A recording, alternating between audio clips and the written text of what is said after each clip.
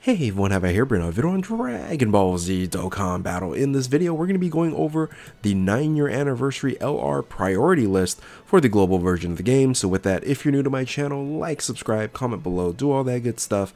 Let's go ahead and dive right in. And the reason why I'm making this video here is because I'm getting a lot of questions, a lot of comments saying, you know what units should I be prioritizing, what banners should I be summoning on.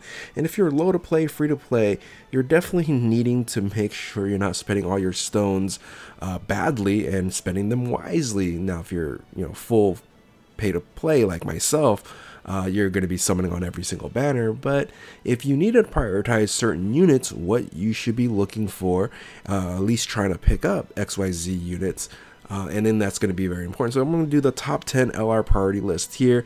And for me to actually end up doing this, I needed to actually kind of have a caveat here. I actually added 2 units here that technically probably wouldn't belong on the list, but I'm adding the countdown celebration EZA UI Goku, and then also I am expecting that Cell Max is going to be the last banner on this celebration here, like EX or part 3, being that we did already have the EZA 2 Super Vegito and Buhan. They need to kind of make some kind of replacement there. So I'm just going to throw in Cell Max here, given that we did not get this in the Rose celebration for the global version of the game. So anyway, caveat on here. That's basically how I built my list. So when I'm talking about priority lists, is units that you're going to be using now and for the future, and what you should be focusing on capturing. Now here's the thing about the 9-year anniversary. The 9-year anniversary changes a lot when it comes to the game, right? You have a lot different best teams, like the current best teams list right now is going to be totally different after the 9-year anniversary.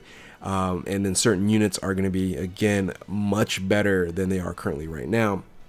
So diving into this, I just had to make sure people understood that all these units that I'm going to be talking about, they're all good, right? I'm nitpicking on saying, okay, if you had to choose one over the other, which one would top each other, right? So let's go ahead and start with the bottom 3, 8 through 10 here. And of course, it's not a big surprise that the UI Goku, the countdown unit on here, is on the number 10 spot. Given that we know we're getting a Dokkan Festival exclusive LR in the Tanabata celebration, the UI Goku, that unit is ridiculous, making this a little bit less valuable, but still, again, overall good unit. You can absolutely use this if you have this unit on many teams at this point in time.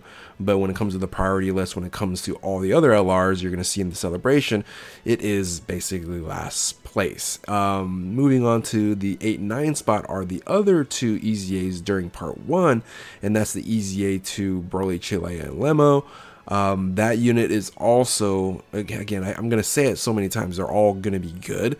But Broly is interesting because if you're going to be wanting to run super bosses, you're going to be running, and he's actually not on that many units, movie bosses and super bosses on here. He actually is a very, very good unit in terms of like matching up with Broly, him possibly being in first position if you get enough orbs, having that guaranteed dodge mechanic. He's a pretty awesome unit on there. On top of that, the other physical EZA that we're going to have is a past Tanabata celebration unit in the Super Saiyan Blue Kaioken and Evolution Vegeta. This was a big surprise when it came out during the anniversary. Having both of these EZA was very, very strong. But the Super Saiyan Blue Kaioken and Evolution Vegeta just really rounds out the best team in the game. Is going to be superheroes, and not having this unit, it's not like a full detriment, but having this unit on the team just in a sense just makes it so much better. So either way, they're still on the bottom of the list when it comes to priority, and units you should be seeking out and trying to summon for, or at least picking up with coins and things of that nature. These would be on the bottom rung of the top 10. Let's go ahead and move on to number 7. Number 7, again, is one of those caveat units, the other caveat unit, and that's LR Cell Max. Now, again, he might not be in the quote-unquote 9-year anniversary, but I'm still thinking that it would, you know, close out the anniversary. So if you are going to be summoning for Cellmax, he's a yellow coin unit. And again, I'm not saying that this list is about like who's the best unit in the game and things of that nature. It's priority list on trying to capture it, right? So this being a new unit, you're only going to be able to summon for it until he does pop up, and you can pick him up with yellow coins. Now it is on a pity banner, so being free to play, low to play, you got to make sure you're committing to anywhere from 700 to 1,000 dragon stones to pick up this unit, because in a sense you'll be at least guaranteed one copy. But Cellmax is absolutely incredible. The only reason why he's lower on this tier list here is because he's a yellow coin LR and his leader skill. The leader skill is 150%, making this unit not very, you know, widely desirable when it comes to running it as a leader. Now, you are going to find circumstances where you are going to be using this as a friend leader, right, and doing a super bosses team with that. And if you have Cellmax on the team and using the strategy of having 2 Cellmax on the team but still having half of your team being buffed up at around 200%, a lot of people are using that type of strategy on here. But still, standalone, it's 150% leader. That's the reason why even if I were to do a tier list, he'd be lower on there, because overall there's other units that can just self-sustain. This is a team game. If this was like a solo game, if they had like a solo mode, then yeah, Cellmax would be easily like in the top rung of the tier list. But again, this is a priority list, and I would say Cellmax is a number 7 spot when it comes to priority listing in this grouping here. So let's go ahead and move on then to the number 5 and number 6 spot. The number 5 and number 6 spot, no surprise, is going to be the Carnival banners. So Carnival Vegeta Blue and Carnival Gamma's on here. Again, both incredible units to run. However, you do the leader skill, even though they're at 200%, they have a ton of other options to run as leaders, making this less valuable when it comes to the leader side. However, their kits are very, very strong, especially the Gammas, which provides you as a support unit for superheroes, and then is kind of almost a must run if you're going to be running the God Topo special pose, because that provides a lot of support as well. So so that unit there, you know, along with Gogeta is one of those units that you're going to be running on a ton of different teams. Whoever team he's going to be running on, he's going to be solid on that team. So the thing is, again, movie heroes, there's so many movie heroes leaders. It does, you know, drop his stock a little bit down here, but still in the top 5. I think Gogeta, if you want to summon for him being in the top 5, you absolutely, you know, should look out for his banner and put a little bit of dragon stones in that banner and hopefully go ahead and pull him. So so the question is, now you're like, wait a minute, there's the major banners, or 2 banners are gone, but there's still 4 units left. And yes, you're absolutely right. Which then, let's go ahead and focus on the number 4 spot, is going to be the Broly. So Broly's kind of contentious here. Some people love him, some people hate him. I don't know why, but Broly is kind of almost a must-have. He's kind of in between a must-have and a great-to-have unit, because the leader skill could be better, right? If this was like a triple leader skill that can run more 200%, but he is a super bosses, and super bosses with the Cellmax, with the upgrades on other units that you can run, turns into a very strong team. So if you want to run a top tier extreme team, you kind of have to have Broly, right? So again, that the whole issue of the domain, that does cause issues with the other super bosses leader in the physical Rose, but ultimately I think Broly is going to be a better leader overall, even though he is actually built as a floater unit, a 3rd position unit, versus like a main rotation unit. But still, I think there's as higher value than the Carnival units on there, and plus its banner, and we'll talk about its these banners in just one bit, is a lot better than the Carnival banners that you're able to summon for these units on. So Finally, let's come to the top 3. You're like, wait a minute, then we have the Dokkan Fest, and then you have the 2 Carnival units. What's left? Well, what's left are basically the 3 best units that you're able to pick up in the global version game after the 9-year anniversary. And that's going to be EZA, UI Goku, or MUI Goku, and Evolution Vegeta, and then of course Beast Gohan. Now, these 3 units are in a sense a must-have units. They're on the best teams.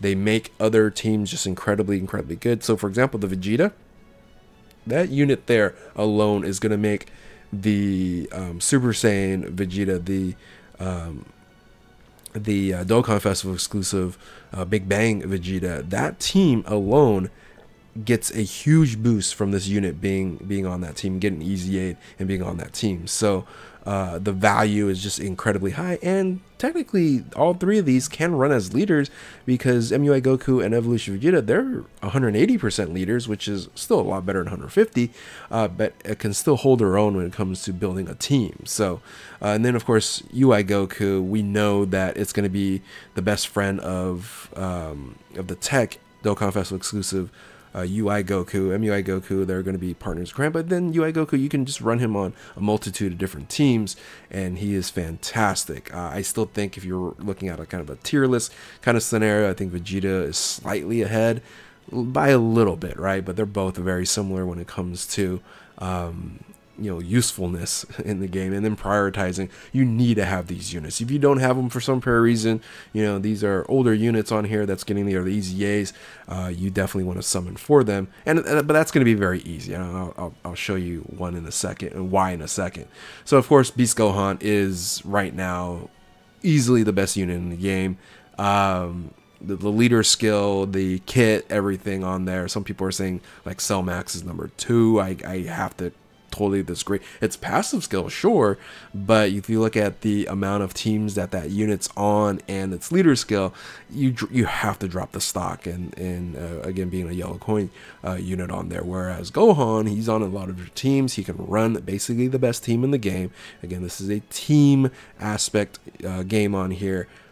Without a doubt, it's the #1 priority that everybody in global should be shooting for. However, it is going to be in part 2 of the celebration and not part 1. So again, use your stones wisely throughout this on here. So again, this is a priority list with the Cell Max and the EZA UI Goku, which technically might not be able to summon for on here. Would be very difficult to.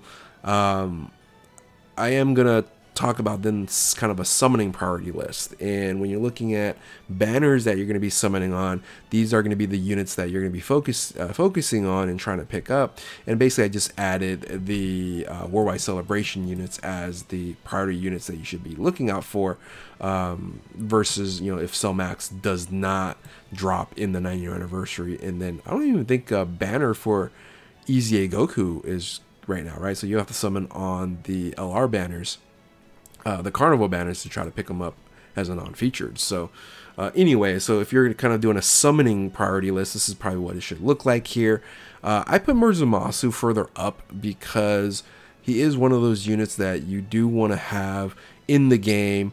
If you did not pick him up from the worldwide celebration, and let's say you don't have like the Zamasu, Super Saiyan Blue Kaioken, Broly, the Broly Chili Lemo, or the Vegito Blue, right?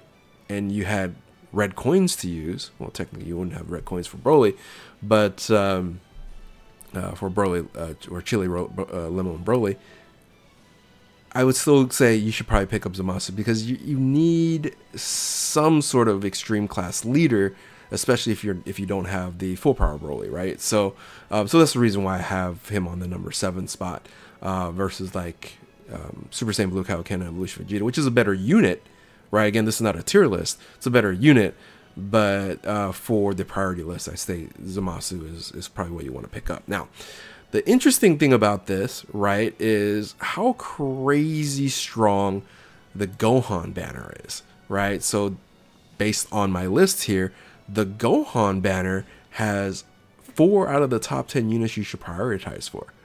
It's wild. So this banner is a must summon. Summon as much as you can. You know, rainbow your MUI Goku and Evolution Vegeta. Try to pick up a couple extra dupes or copies of the Vegeta Blue, and try to get as many Gohan copies as possible. It's tremendous how strong that banner is. But then you have other banners, like the Broly banner has 3 of these units on here. The weakest banner is going to be the Gamma banner. The Gamma banner, yes, if you don't have maybe like Bulma's on that banner, you know, has some value when it comes to featured, but that's a tough banner, and that's why I brought him a little bit lower.